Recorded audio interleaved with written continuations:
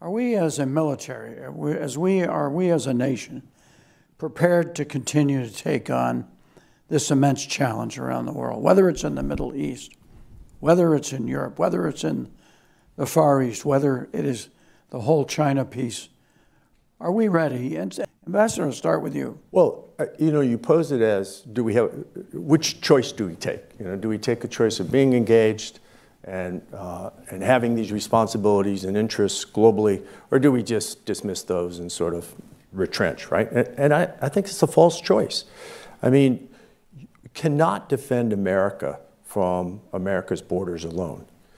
You cannot promote American prosperity with the domestic economy alone. We are so intertwined today that there's really no choice but to protect our interests abroad.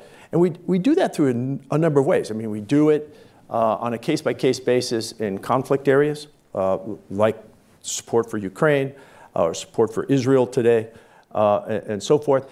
We do it bilaterally every day with 190-some embassies and so forth around the world with military commands like the ones that Jamie has commanded. We do it multilaterally. And this often doesn't get enough attention, but we do it at the UN headquarters every single day, multilateral diplomacy. We do it every single day at NATO headquarters in Brussels, where now 31 allies are all under the same roof,